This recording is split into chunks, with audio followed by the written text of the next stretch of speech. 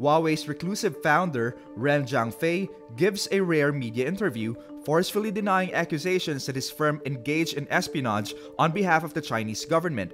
Huawei has been under fire in recent months with the arrest of Ren's daughter and CFO, Meng Wanzhou in Canada, the arrest of an employee on spying charges in Poland, and a worldwide campaign by Washington to blacklist the company.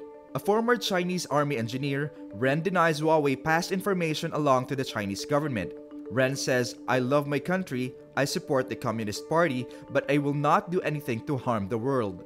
Australia and New Zealand banned its gear last year, and a top British operator removed its existing equipment.